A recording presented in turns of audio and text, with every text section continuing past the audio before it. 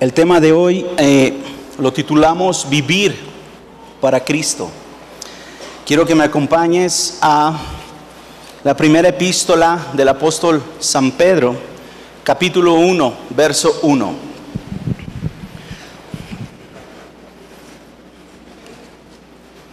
Al final te voy a mostrar el por qué. ¿Le moviste? Estaba perfecto como estaba, por favor, porque me siento como si estuviera en un eco. ¿Sí? Excelente. Al final te voy a mostrar por qué este tema. ¿Sabes? Pasó lunes, pasó martes, pasó miércoles, jueves, viernes, sábado, y no había tocado al Señor y no había nada.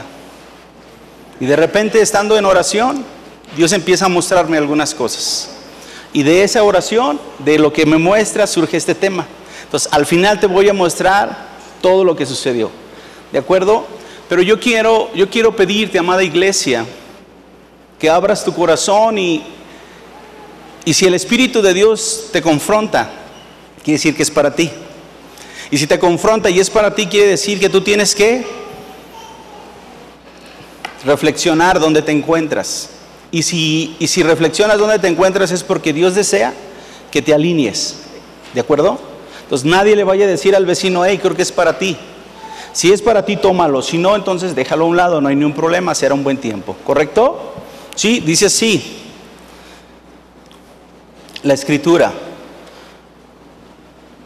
Primera de Pedro, capítulo 1, dice: Pedro, apóstol de Jesucristo, a los expatriados de la dispersión en el Ponto, Galacia y Capadocia, y Asia y Bitinia, elegidos según la presencia de Dios Padre en santificación del Espíritu para obedecer, a ser rociados con la sangre de Jesucristo, gracia y paz os sean multiplicadas.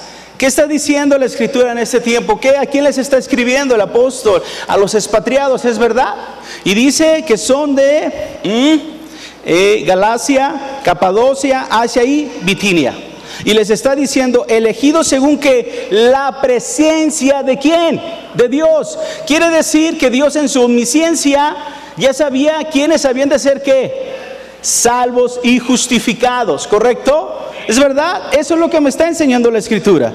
Para obedecer y ser rociados con la sangre de Jesucristo, gracia y paz os sean a vosotros. Acompáñame, o quédate ahí, acompáñame a Hechos capítulo 13, verso 47, dice así: porque así nos ha mandado el Señor, diciendo, te he puesto para luz de los gentiles, a fin de que seas para salvación hasta lo último de la tierra. Los gentiles, oyendo esto, se regocijaban y glorificaban la palabra del Señor, y creyeron todos los que estaban ordenados para vida eterna. ¿Quiénes creyeron? Los que estaban ordenados. Lo que nos muestra en la epístola de Pedro 1:2 dice que fueron predestinados, y a estos que se les predicó el evangelio en Hechos 13 dice que creyeron los que habían sido ¿qué? Ordenados para vida eterna. ¿Qué te dice esto a ti y a mí? Quiere decir entonces que Dios tiene ya un plan, y un plan para que el evangelio sea predicado ¿a quiénes? A todos, ¿correcto? Y me he encontrado con gente que dice, pero entonces ¿por qué unos sí y otros no? Si dice que fueron predestinados, pareciera ser que entonces Dios ya tenía escogidos para que recibieran el evangelio. No, el evangelio es ¿para quién? Para todos, pero en su omnisciencia el Señor sabía quiénes habían que de recibir y de creer en ¿quién? En Cristo Jesús. Te estoy mostrando que Dios tiene ya un plan, y un plan para que toda la humanidad sea ¿qué? Salva. Y es para todos, pero nos muestra que no todos han creído. ¿Por qué? Porque dice la Escritura que amaron más las tinieblas que la luz admirable. ¿Quién es la luz admirable? Cristo Jesús. Sigue conmigo, acompáñame, por favor. Regresamos. Vamos a estar siempre en Primera de Pedro, capítulo 1. ¿Recuerdo? Para que no se me distraiga. Acompáñenme al capítulo 3. Dice: bendito el Dios y Padre de nuestro Señor Jesucristo, que según su grande misericordia nos hizo renacer, diga renacer, para una esperanza viva por la resurrección de Jesucristo de los muertos. Acompáñame a Génesis capítulo 5, verso 3. Y vivió Adán 130 años y engendró un hijo a su semejanza, conforme a su imagen, y llamó su nombre Sed. Nótese que esto fue cuando ya fue ¿qué? Sacado del Edén.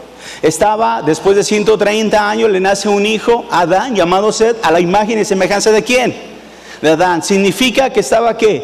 Separado. ¿Separado de quién? De Dios, muerto en delitos y pecados. ¿Sí?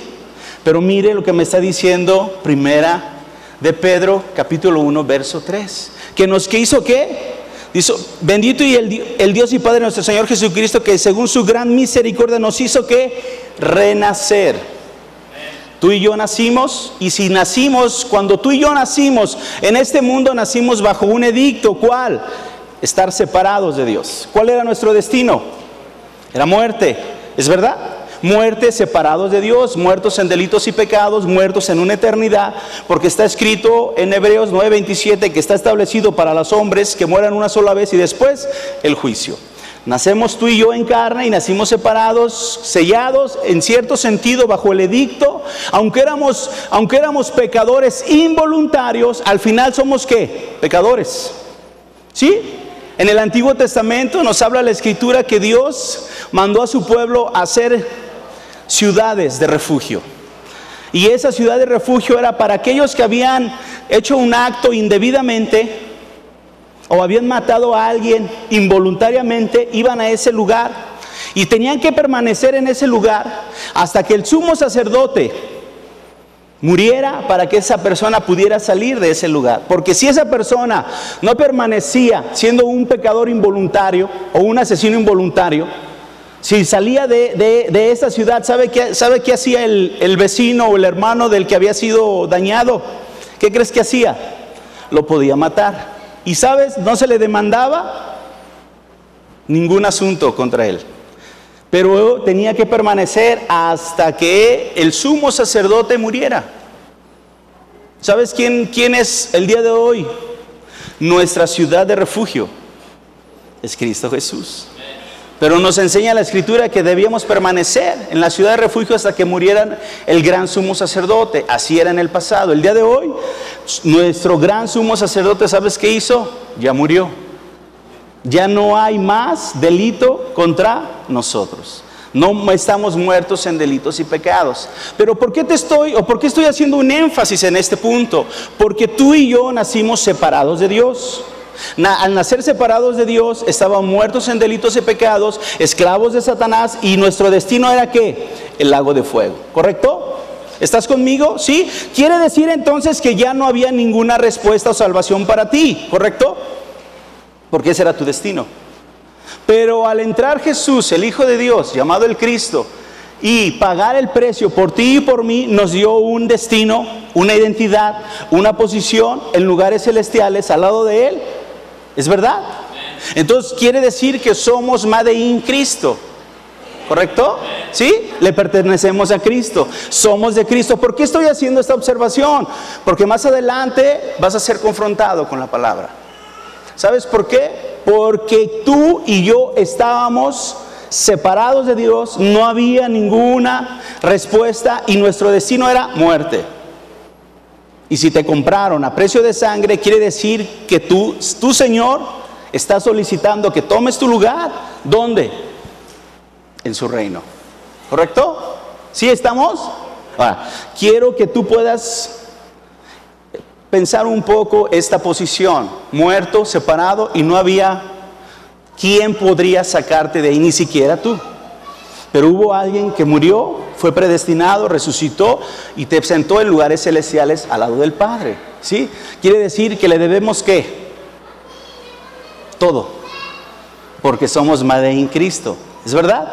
¿Sí? ¿Estás conmigo? ¿Sí? Muy bien. Sí, seguimos adelante. Dice entonces el 4. Dice, para una herencia incorruptible, incontaminada, inaccesible, reservada en los cielos para vosotros, que sois guardados por el poder de Dios mediante la fe. ¿La fe en quién? En Cristo Jesús, para alcanzar la salvación que está preparada para ser manifestada en el tiempo postrero. Dice aquí, en lo cual vosotros os alegráis, aunque ahora por un poco de tiempo, si es necesario que tengáis que ser afligidos en diversas pruebas, para que sometida a prueba vuestra fe, mucho más preciosa que el oro, el cual aunque perecedero se prueba con fuego, sea hallada en alabanza, gloria y honra cuando sea manifestado Jesucristo. Pero una vez más, dice aquí el 6, en lo cual vosotros os alegráis, aunque ahora un poco de tiempo, si es necesario que tengáis que ser afligidos en diversas pruebas. Está hablando que fueron justificados, fueron ¿qué? Seleccionados, la presencia de Dios ya declaró que ellos iban a ser salvos, pero aún está declarando que iban a tener ¿qué? Aflicciones, pruebas. ¿Es verdad? Acompáñame a Romanos 8:28. Y sabemos que a los que aman a Dios, todas las cosas les ayudan a bien. ¿Sí? Esto es, a los que conforme a su propósito son llamados. ¿Qué está diciendo en primera de Pedro? Que la prueba o la aflicción es ¿para qué? Para que tu fe sea ¿qué? Probada. ¿En quién? En Cristo Jesús. Y en Romanos 8:28 dice que los que aman a Dios, todas las cosas les ayudan a bien, a los que han sido llamados conforme a su propósito. ¿Qué le vas a decir a las siguientes aflicciones? Que vengan para que mi fe sea renovada. Eso es lo que está diciendo el apóstol, ¿o no? La aflicción es para que tu fe sea ¿qué? Afirmada y renovada ¿en quién? En Cristo Jesús. Y lo rematamos con Romanos 8. A los que aman a Dios todas las cosas les ayudan a bien, a los que han sido llamados conforme al plan y propósito de Dios. ¿Sabes? Cuando entendemos esta porción y sabemos que nuestra fe es afirmada, se caen escamas de nosotros. Pero Señor, ¿por qué pasa esto? Porque era necesario llevarte a otro nivel. Porque tú tienes que llegar a la altura del varón perfecto. Y a través de la altura del varón perfecto tienes que establecer el reino y la justicia de Dios en tu vida y en la de los que están a tu alrededor. ¿Estás conmigo? ¿Dura es esta palabra, amados? ¿Sí o no? Yo digo que sí, porque ¿quién quiere las aflicciones? Pero dice que mi fe es probada por esta causa, para crecer, ¿correcto? El 8, a quien ama, dice, quien amáis sin haber visto, en quien creyendo, aunque ahora no lo veáis, os alegráis con gozo inefable y glorioso, obteniendo el fin de vuestra fe, que es la salvación de vuestras almas, ¿correcto? Dice aquí, salvación. En Juan 19:30 dijo el Señor Jesucristo después de que tomó el vinagre, ¿qué dijo? Consumado es. Él pagó el precio. En otras palabras, el Señor dijo, Padre, les he dado los recursos y las herramientas para que se presenten delante de ti, ante tu presencia, y sean que recibidos, justificados, limpiados, perdonados, resucitados a través de mí. Eso es lo que está diciendo el Señor en la cruz. ¿Ya lo sabías? Sí, ya lo sabía. Entonces si ya lo sabías, preséntate a la altura del varón perfecto. Dijo el Señor Jesucristo, en el mundo tendréis ¿qué? Aflicción, pero confiad, yo he vencido al mundo. Y el Cristo que estamos predicando, el Cristo que se nos ha revelado a través de la palabra, que la Escritura dice que está sentado en lugares celestiales al lado de ¿quién? Del Padre. Y dice la Escritura que asimismo nos hizo sentar al lado de Él, para recordarles a principados y potestades que su gobierno, su señorío ha concluido. ¿En quiénes? ¿Para quiénes? Para los que han creído que Jesús, el Hijo de Dios, es el Cristo. Tu vida y mi vida debe ser diferente. ¿Sabes? Porque tenemos una identidad con el del Señor. Porque al verte a ti y al verme a mí, ¿a quién deben de ver? al Señor Jesucristo. Es verdad. Tienen que ver al Señor Jesús. Y sabes, no es en tus fuerzas, ni es porque seas el papi chulo. Es porque Cristo en ti, la esperanza de gloria. Y Él es el que se va a manifestar a través de tu vida. Y no será tu esfuerzo, será el que tú creas y dejes que Él se manifieste a través de ti. ¿Correcto? Seguimos adelante. Me quedé en el 10, ¿verdad? Sí, dice aquí: los profetas que profetizaron de la gracia destinada a vosotros, ¿a quiénes? A ustedes y a mí, ¿correcto? Inquirieron y diligentemente indagaron acerca de esta salvación, escudriñando qué persona y qué tiempo indicaba el Espíritu de Cristo que estaba en ellos, el cual anunciaba de antemano sus sufrimientos de Cristo y las glorias que vendrían tras ellos. ¿Qué está diciendo el apóstol? Que Dios levantó a quienes, a los profetas, para que anunciaran ¿qué? El Evangelio de Cristo, ¿sí? Y después de ahí nos lleva Juan 20:31, ¿qué dice? Acompáñeme, por si alguien no se lo sabe. Creo que está demasiado conocido este versículo, ¿o no? Dice aquí: hizo además Jesús muchas otras señales en presencia de sus discípulos, las cuales no están escritas en este libro, pero estas se han escrito para que creáis que Jesús es el Cristo, el Hijo de Dios, y para que creyendo tengáis vida en su nombre. ¿Qué está diciendo? Que aún los profetas de los que está mencionando el apóstol cumplieron su plan y el propósito de Dios. ¿Cuál? Indagando por medio del Espíritu Santo en sus vidas, en las Escrituras, para testificar qué era lo que el Espíritu declaraba acerca de quién, del Mesías. Y sabes, ellos cumplieron. Y ahora, un poquito más adelante, permíteme, vamos al 12. Dice así: a esto se les reveló que no para sí mismos, sino para nosotros, que administraban las cosas que ahora os anuncian o son anunciadas por los que os han predicado el Evangelio por el Espíritu Santo enviado del cielo, cosas en las cuales anhelan mirar los ángeles. ¿Qué dice? Que a ellos que se les reveló para que a sí mismo, no para ellos, sino para quienes, para nosotros. Ellos estaban trabajando en el Evangelio, estableciendo el Evangelio. ¿Para qué? Para que esta revelación fuera manifestada a quienes, a usted y a mí. Administraban las cosas que ahora os son anunciadas por los que, dice aquí, por los que os han predicado el Evangelio por el Espíritu Santo enviado del cielo. Y mira lo que dice después: cosas en las cuales anhelan mirar los ángeles. ¿Qué está diciendo? Que los ángeles han deseado ser ¿qué? Testigos, y asimismo declarar a Jesús, el Hijo de Dios, como el Cristo. Pero ¿qué crees? No fue para ellos, sino para quién crees que fue. Para ti y para mí. Acompáñame por favor a 2 de Corintios. Y por todos murió Cristo Jesús, para que los que viven ya no vivan para sí, sino para aquel que murió y resucitó por ellos. De manera que nosotros de aquí en adelante a nadie conocemos según la carne. Y aun si a Cristo conocimos según la carne, ya no lo conocemos así. De modo que si alguno está en Cristo, nueva criatura es.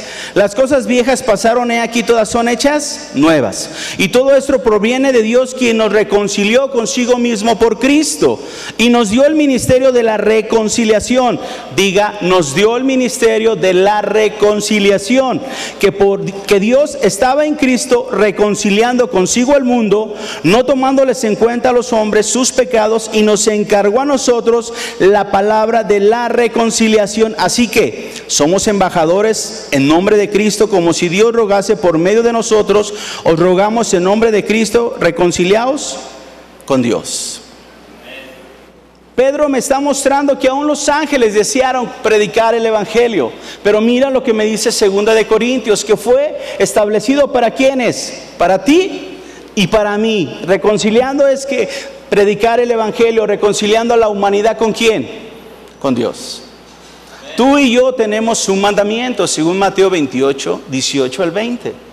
Ir por todo el mundo y predicar ¿qué? El Evangelio.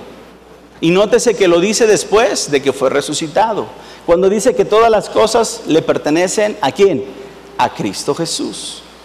he observado que mucha gente dice, es que el príncipe de este mundo es Satanás, ¿sí? El mismo Cristo Jesús en Juan 14 lo confirma. El príncipe de este mundo ha sido ¿qué? Ya juzgado. Lo está, pero nótese que en ese momento Jesús, Cristo, no ha sido crucificado. ¿Es verdad? Cuando Él es crucificado, muere y resucita, en Mateo 28 dice, toda potestad me pertenece ahora todo. Nótese que ya no tiene potestad Satanás. ¿Sobre quiénes?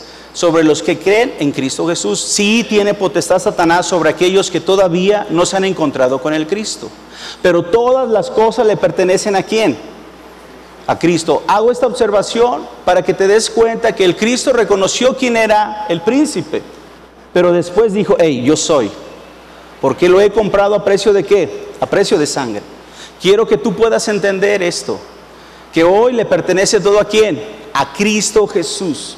Y tú y yo somos embajadores de Cristo para establecer su reino y su justicia en nosotros y en los que están a nuestro alrededor, dando a conocer que Jesús es el Cristo. ¿Correcto? ¿Estás conmigo? Sí, la próxima vez que tú digas, es que el príncipe de este mundo me está sacudiendo, hey, ¿qué le vamos a decir? Eso no es verdad. ¿Es verdad? Le vamos a decir eso. Hey, la falta de conocimiento, estás pereciendo. Debes encontrarte con el Cristo. ¿Estás conmigo, amada iglesia? ¿Sí? Ok, vamos al 13. Por tanto, ceñid los lomos de vuestro entendimiento, sed sobrios y esperad por completo en la gracia que se os traerá cuando Jesucristo sea manifestado. 14. Como hijos obedientes, no os conforméis a los deseos que antes teníais estando en vuestra ignorancia. Acompáñame. Dice aquí que como hijos nos manda ser ¿qué? Obedientes. No os conforméis a los deseos que antes tenías estando en vuestra ignorancia. ¿Cuál eran nuestros deseos anteriormente? ¿Andar qué? Pues en la carne, ¿no? Está bien claro, ¿sí o no? Acompaña a Hebreos 5:8. Y Cristo en los días de su carne, ofreciendo ruegos y súplicas, con gran clamor y lágrimas al que le podía librar de la muerte, fue oído a causa de su temor reverente. Aunque era hijo, por lo que padeció, aprendió la obediencia. ¿Quién tuvo que pasar la muerte? Obedecer y tenerla que aprender. ¿Quién crees? El Hijo de Dios. Si el Hijo de Dios tuvo que ser sometido a obediencia hasta la muerte y muerte de cruz, ¿qué será para ti y para mí? Tenemos que aprender la obediencia. Y sabes, o aprendemos la obediencia en la revelación y dirigidos por el Espíritu de Dios, ¿o qué crees que va a suceder? Vas a tener que aprender la obediencia. ¿De qué manera? Tal vez en disciplina. Porque dice la Escritura, escrito está. Y si no tienes conocimiento de la Escritura, vas a perecer. No vas a tener recursos para establecer el reino de Dios, para vivir en la voluntad de Dios, en el plan de Dios. Hoy en día hay gente que todavía no conoce la voluntad de Dios sobre su vida. Y sabes, es porque no tiene conocimiento de la Escritura. Este es el manual. Se nos predicó hace tiempo que en la Escritura está ¿qué? Todo. Y por el Espíritu de Dios encuentras la respuesta a tu vida. ¿Y es verdad? Claro que sí. Pero ¿sabes? Debes creer en lo que está aquí. Porque no son palabras por hombres, sino fue la revelación del Espíritu de Dios dando a conocer ¿a quién? Al Hijo de Dios, a Jesús, llamado el Cristo. ¿Estás conmigo? ¿Sí? Dice que tuvo que aprender ¿quién? La obediencia hasta la muerte. Y muerte de cruz. Acompáñame por favor, nos quedamos en el 14, ¿verdad? Sino aquel que os llamó es santo, sed también vosotros santos en toda vuestra manera de vivir. Porque escrito está, sed santos porque yo soy santo. Y si invocáis por Padre aquel que sin acepción de personas juzga según la obra de cada uno, conducíos en temor todo el tiempo de vuestra peregrinación, sabiendo que fuisteis rescatados de vuestra vana manera de vivir. ¿Quién no fue rescatado? Creo que no había ni un justo ni uno solo. Todos fuimos rescatados de una manera separada de Dios, ¿correcto? Viviendo separados de Dios, ¿correcto? ¿Sí? la cual recibisteis de vuestros padres. Sí la recibimos de vuestros padres, claro, de ellos mismos estuvieron separados de Dios, no con cosas corruptibles como oro o plata, sino con la sangre preciosa de Cristo, como de un cordero sin mancha y sin contaminación, ya destinado desde antes de la fundación del mundo, pero manifestado en los postreros tiempos por amor de vosotros. Me impacta lo que dice que ya era que destinado desde antes de la fundación del mundo. ¿Quién?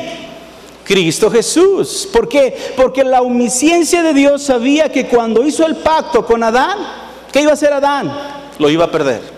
Y le dio la oportunidad, y no solamente le dio la oportunidad, lo hizo a imagen y su semejanza, desatando, dando, depositando su espíritu para que tuviera la esencia de Dios. Pero fue predestinado Cristo. Y el haber sido predestinado es porque Dios tenía ya un plan que trazado. ¿Para qué? Para restaurar todas las cosas. Es verdad. Si tú tienes ese Dios, y ese Dios es mi Dios, y es Cristo, y es su Espíritu Santo, y nos está mostrando que Él tiene trazado todo con un plan y un propósito, ¿qué te hace a ti pensar que tú y yo podemos hacer nuestra voluntad fuera de la voluntad de Dios? Te estoy mostrando por la palabra que Él ya tenía que establecido, por su omnisciencia, quién habían sido ordenados para vida eterna, quienes habían creído para vida eterna, quienes habían sido convencidos, y no porque Él no quiera que toda la humanidad sea salva, sino porque Él sabe que hay muchos que van a amar más las tinieblas que la luz. Y si Él ya lo tiene dirigido, establecido, para que tú y yo podamos entender y comprender que por medio de las Escrituras, ¿qué crees que va a pasar? Se va a cumplir lo que Dios preparó de antemano a su plan y a su propósito. ¿Sabes por qué? Porque todas las promesas de Dios se han cumplido, excepto una, su segunda venida. Y tú y yo tenemos que estar entendidos que ahora no compite tu vida a mi vida, compite la voluntad de Dios a mi vida. Y debo de estar atento cuál es el plan de Dios a mi vida. Porque sabes, puedes creer que estás en el plan de Dios y estás completamente separado de Dios. ¿Y sabes quién te lo muestra? El Espíritu de Dios, hasta que te revela ¿quién? A Cristo Jesús. Porque cuando se te revela el Cristo, te das cuenta que el mundo ya no tiene valor a tu vida y a mi vida. Ya no es el desear vivir porque mi vecino tiene este estilo de vida. Ya no es así el asunto. Esta vida es pasajera. Y sabes, cuando mueres, según dice la Escritura que Él murió y resucitó, Juan 19:30, ¿correcto? Pero si te das cuenta, murió, resucitó, ¿y qué crees? Ahí iniciaba todo, una eternidad. Cuando tú y yo llegue el día de morir, ¿sabes? Ahí es cuando va a iniciar todo. Y de ti y de mí depende cómo tenemos que iniciar ese principio. Y está escrito, y nos está anunciando y nos está escribiendo: hey, yo estoy a la puerta y llamo. Hey, ¿sabes por qué? Porque Él sabe qué hay en tu corazón. Porque Él sabe qué debe transformar en tu vida y en tu corazón. Porque hoy tú y yo vivimos haciendo cosas que todavía a tu carne y a la mía le agradan.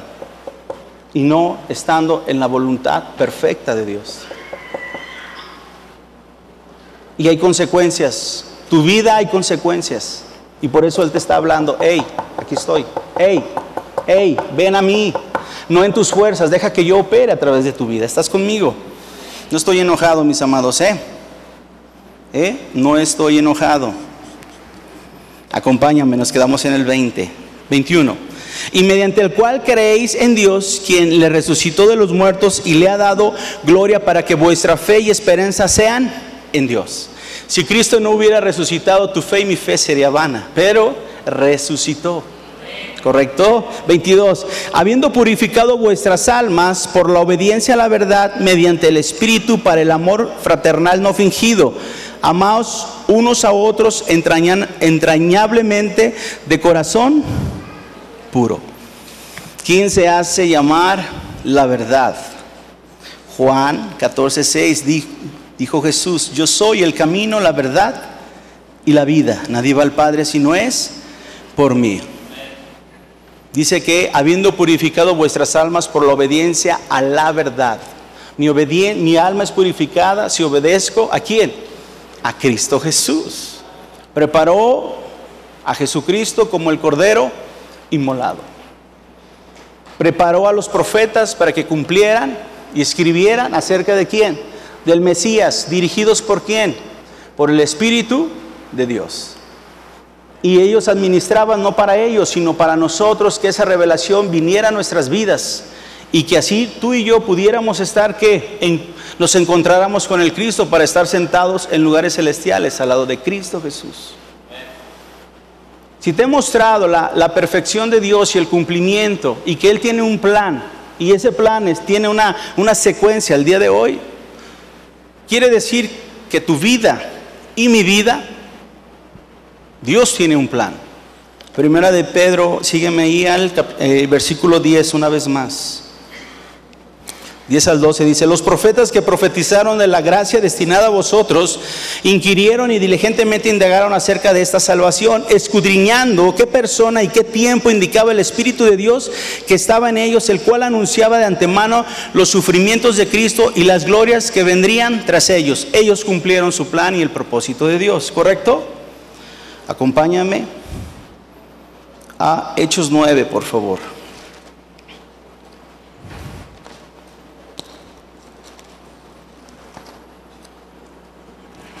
Hechos capítulo 9, verso 1. Dice así: Saulo, respirando aún amenazas y muerte contra los discípulos del Señor, vino al sumo sacerdote y le pidió cartas para las sinagogas de Damasco, a fin de que si hallase algún hombre o mujer o mujeres de este camino, los trajese preso a Jerusalén. Mas yendo por el camino, aconteció que al llegar cerca de Damasco, repentinamente le rodeó un resplandor de luz del cielo, y cayendo en tierra oyó una voz que le decía: Saulo, Saulo, ¿por qué me persigues? Él dijo: ¿quién eres, Señor? Y le dijo: yo soy Jesús a quien tú persigues. Dura cosa te es dar coces contra el aguijón. Él, temblando y temeroso, dijo: Señor, ¿qué quieres que yo haga? Y el Señor le dijo: levántate y entra en la ciudad, y se te dirá lo que debes hacer. Y los hombres que iban con Saulo se pararon atónitos, oyendo la verdad la voz, mas sin ver a nadie. Entonces Saulo se levantó de tierra y abriendo los ojos no veía a nadie. Así que llevándole por la mano le metieron en Damasco, donde estuvo 3 días sin ver, y no comió ni bebió. ¿Qué está diciendo? Que Saulo era ¿qué? ¿Perseguidor de qué? Sí, de aquellos que no atendían a la ley. Pide cartas para que todo aquel que no profese esta fe lo martirice, ¿correcto? Y aquí es donde alguien podría decir: hey, es que había un deseo de Pablo realmente de Saulo, por hacer la voluntad de Dios. Pero si te das cuenta, hasta que no se encuentra con el Señor, empieza a cambiar su vida. Quiere decir entonces que, como dijo mi pariente, es que Saulo tenía el chaleco al revés. ¿Sí o no? Lo traía al revés. Tenía que encontrarse con el Cristo para decirle: hey, tienes que acomodarte el chaleco. ¿Qué estoy hablando? Tienes que encontrarte conmigo para que te des cuenta cuál es el verdadero evangelio de la Biblia, ¿correcto? Y después de ser un perseguidor y aún matar, y estoy hablando de Esteban, que participó en su muerte, capítulos 6, 7 y 8 nos habla de eso. Hoy él es confrontado ¿con quién? Con Cristo Jesús. Dice así, me quedé en el 10, en el 10, sí, dice aquí: había entonces en Damasco un discípulo llamado Ananías, a quien el Señor dijo en visión: Ananías. Y él respondió: heme aquí, Señor. El Señor le dijo: levántate y ve a la casa que se llama derecha, y busca en casa de Judas a uno llamado Saulo de Tarso, porque he aquí él ora. y ha visto en visión a un varón llamado Ananías, que entra y le pone las manos encima para que cobre la vista. Entonces Ananías respondió: Señor, he oído de muchos acerca de este hombre, cuántos males ha hecho a tus santos en Jerusalén, y aún aquí tiene autoridad de los principales sacerdotes para prender a todos los que invocan tu nombre. El Señor le dijo: ve, porque instrumento escogido me es este, para llevar mi nombre en presencia de los gentiles y de reyes y de los hijos de Israel, porque yo le mostraré cuánto le es necesario padecer por mi nombre. ¿Sí padeció ese hombre? Así es. Él tenía que cumplir un plan y un propósito. No importaba lo que iba a padecer. ¿Quién padeció también? El Cristo. No importaba lo que iba a padecer, importaba cumplir la voluntad y el plan de ¿quién? De Dios, es verdad. Fue entonces Ananías y entró en la casa y poniendo sobre él las manos dijo: hermano Saulo, el Señor Jesús, que se te apareció en el camino por donde venías, me ha enviado para que recibas la vista y seas lleno del Espíritu Santo. Y al momento le cayeron de los ojos como escamas y recibió al instante la vista, y levantándose fue bautizado, y habiendo tomado alimento cobró fuerza, y estuvo Saulo por algunos días con los discípulos que estaban en Damasco. Enseguida predicaba a Cristo en las sinagogas, diciendo que este era el Hijo de Dios. Y todos los que le oían estaban atónitos y decían: ¿no es este el que asolaba en Jerusalén a los que invocaban ese nombre? Y a eso vino acá, para llevarnos presos ante la presencia, para llevarnos presos ante los principales sacerdotes. Pero Saulo mucho más se esforzaba y confundía a los judíos que moraban en Damasco, demostrando que Jesús era ¿quién? El Cristo. Te estoy mostrando por las Escrituras que Dios tenía un plan ¿en quién? En Saulo. Y aún declara: es necesario que él aprenda cuánto tiene que padecer. ¿Es verdad? Sí, acompáñame un poquito más adelante al capítulo 18:5, dice así: y cuando Silas y Timoteo vinieron de Macedonia, Pablo estaba entregado por entero a la predicación de la palabra, testificando a los judíos que Jesús era el Cristo. Los conocedores de la Escritura dicen que en Hechos 9 y Hechos 18 aproximadamente pasaron entre 15 y 20 años. ¿A qué se dedicaba Pablo exactamente? ¿A predicar a quién? A Cristo Jesús. Un plan y un propósito de Dios. Dios tuvo que quitarle ¿qué? El chaleco, y se lo tuvo que poner correctamente para que predicara a quién? A Cristo Jesús. Te estoy mostrando lo que el Señor hizo con quién, con Pablo, ¿correcto? Ahora acompáñame a Hechos 20, capítulo 24, dice así: pero de ninguna cosa hago caso, está hablando el apóstol, ni estimo preciosa mi vida para mí mismo, con tal que acabe mi carrera con gozo y el ministerio que recibí del Señor Jesús, para dar testimonio del evangelio de la gracia de Dios. ¿Qué está diciendo? Él entendió el plan y el propósito. Él entendió que vivía ¿para quién? Para Cristo Jesús, y vivió para testificarlo aún hasta la muerte. ¿Sí?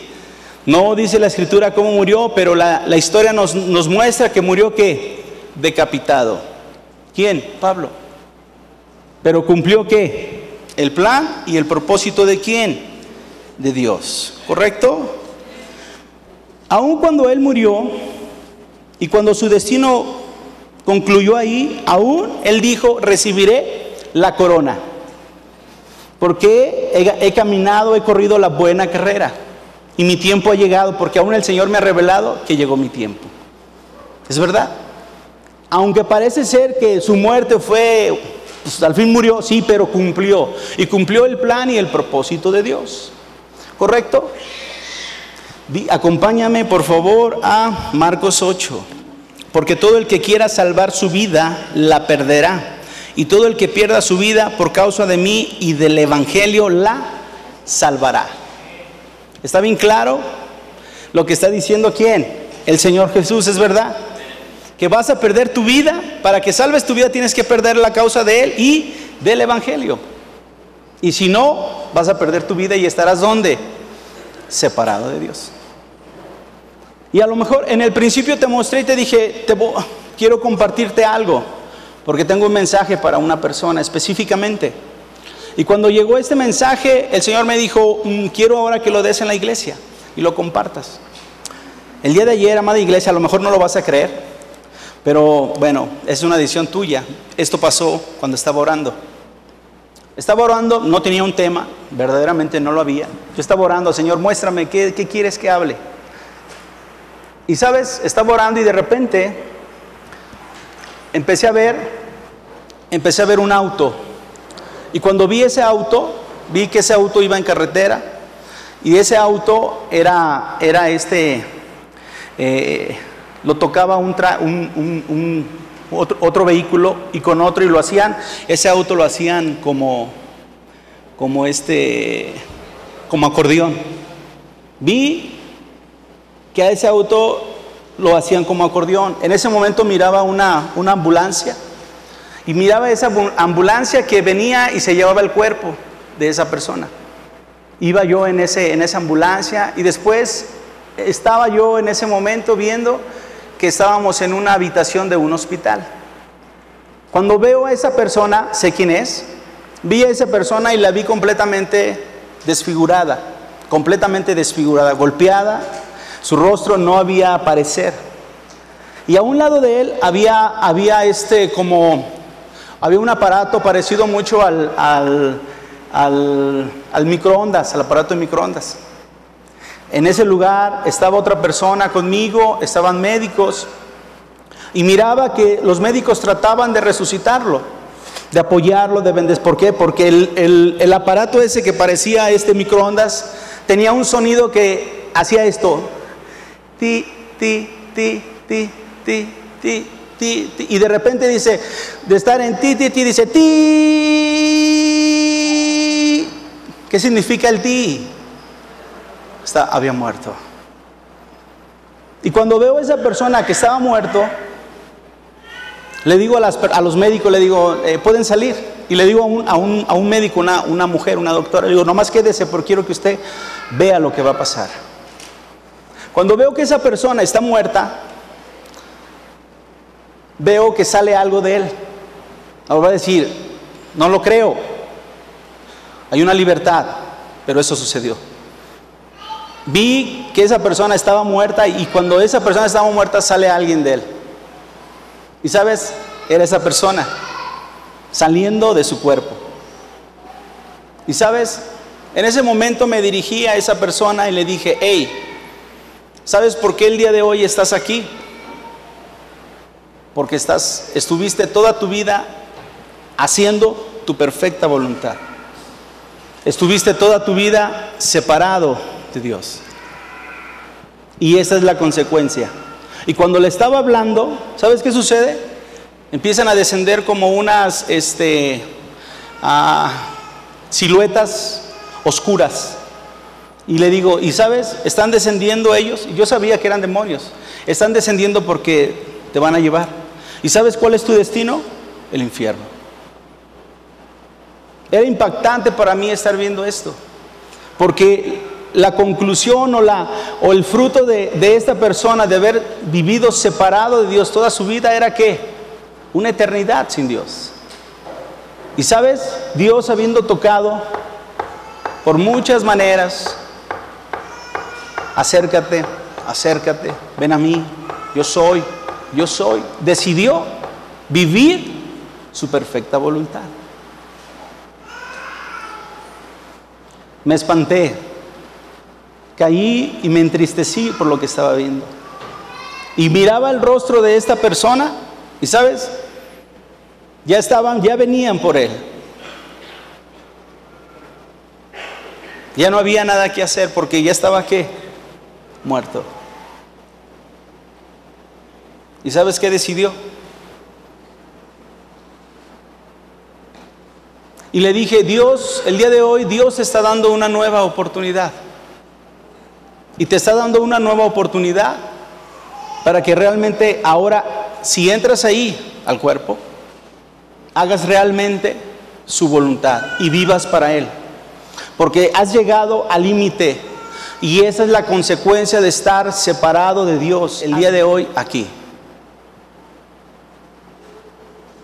Esa es la consecuencia de estar separado y de vivir como tú quieres en tu voluntad, fuera del principio de Dios, de lo que Él predestinó a tu vida. ¿Y sabes qué hizo? Y le dije, hey, Dios está dando una nueva oportunidad, pero tienes que decidir, o te quedas ahí, o entras y decides vivir realmente para Dios. Amada iglesia, a lo mejor estás pensando, me está manipulando. No, no estoy aquí para manipular. Estoy hablándote lo que sucedió, porque no tenía un tema. Y de eso que sucedió salió ese tema. ¿Y sabes cuál es la esencia? Es que Dios te liberó de la muerte, de la separación. ¿Sabes para qué? Para que vivas para Él. Para que vivas haciendo su perfecta voluntad y no tu voluntad. ¿Y sabes? Tal vez a lo mejor Dios te ha llamado a ser un buen abogado. Creo que no hay abogados aquí, ¿verdad? Puedo hablar entonces. Un buen abogado. Pero no significa que esa sea tu prioridad. ¿Significa quién? Dios. Me sorprendí la semana pasada que fuimos a Paseo el Alto. Vi gente con profesión, con un peso fuerte, y ¿sabes? Tocando la puerta para predicar a Cristo. Hizo un espacio esa persona, y esa persona podría decir, hey, es que no tengo tiempo, estoy demasiado ocupado, mis labores no me lo permiten. ¿Qué crees? Propuso vivir para Cristo, no importa lo que hoy tiene. ¿Por qué te estoy diciendo esto? Y el Señor me dijo, hey, hay que dar ese mensaje a esa persona. Digo, claro que sí, pero Él me dijo, pero quiero que lo des a la iglesia, porque hay muchos de los que están presentes en la iglesia y los que nos están escuchando por las redes sociales, que estás viviendo conforme a tu voluntad y no a la voluntad de Él. ¿Y sabes qué es lo más triste? Que te haces llamar cristiano, porque si eres de Cristo deberías estar dando fruto de Cristo, vivir para Cristo, porque el ser cristiano no es un juego, es un don, es una gracia. Fuiste comprado a precio de sangre, fui comprado a precio de sangre. Por eso dije hace el tiempo pasado, Made in Cristo, somos de Cristo, hechos en Cristo, vivificados en Cristo. No estoy diciendo que tienes que dejar tus labores y olvidarte, no estoy diciendo de eso. Estoy diciendo que hay en tu corazón para con Cristo Jesús. ¿Vives para Él o lo o lo usamos? Porque lo seguimos tratando como si Él fuera el que cumple mis caprichos y mis deseos, ¿no? Cuando, hey, hoy tienes lo que Él quiere que tengas y tiene preparado cosas mayores, pero si no estás preparado no va a permitir que desciendan, porque Él tiene un plan y un propósito en tu vida y en la mía. Y no estoy enojado, no lo estoy, pero sí creo que es una exhortación a ti y a mí para evaluar cómo es que vivimos para el Señor. Y sabes, tal vez muchos dirán una palabra más, hey, ten cuidado, porque sabes, la Escritura nos muestra que tú vas a compadecer ante el tribunal de Cristo, y tal vez no haya más argumentos. Hoy Dios está tocando. Tendrás esa capacidad para levantarte y decir, Señor, lo he hecho mal. Y no estoy aquí para exhibir a nadie, porque ¿quién soy yo? Porque aún la Escritura me dice que abogado tienes para con el Padre, a Jesús, el Hijo de Dios, llamado el Cristo. Pero sí, este tema es para llevarte a una reflexión y que te arrepientas si estás viviendo separado de Dios, haciendo tu voluntad. Si tu plan de vida es algo separado de Dios. Mateo 6:33 dice, busca primeramente mi reino y mi justicia, y todas las cosas vienen por añadidura. Y sabes, Él está encargado de toda la añadidura, pero Él está esperando que busques su reino y su justicia. ¿Qué es reino? Buscar que Él te reine, que Él señoree sobre tu vida, que Él te gobierne, que tú vivas para Él. Y así, al vivir para Él, se va a activar la justicia de Él para poder entrar a su presencia, y todo lo que conlleva a Él se va a activar para el beneficio de compartir el Evangelio y para bendición a ti y a tu gente, a tu familia. Pero sabes, seguimos buscando la añadidura y vivimos como queremos y no en la voluntad de Él. Y amada iglesia, ¿cómo puedo comprobar? Se invoca a compartir el Evangelio y no. Sé que todos tenemos compromisos, pero puedes hacer un tiempo en tu trabajo, en tu escuela. Saben que tú eres cristiano. Creo que vives en la secreta. Deberías ser luz donde quiera que te pares. Y no por mí, porque esto es personal. Por Él, por el que murió. Por ti. El compartirte esta palabra, el Señor me mostró y me dijo, es para mi iglesia, háblales. Y es el tiempo, amada iglesia, que tomes tu lugar. Que el ser cristiano no es un esfuerzo, es rendirse a Cristo y dejar que Él viva en ti y se manifieste a través de tu vida. Y Él pueda cumplir su plan y su propósito en tu vida. Porque, ¿sabes? No hay nadie que pueda cumplir la voluntad de Dios si no el Cristo no está en su vida o el Espíritu de Dios no está en su vida. ¿Estás conmigo? ¿Por qué no cierras tus ojos, amada iglesia?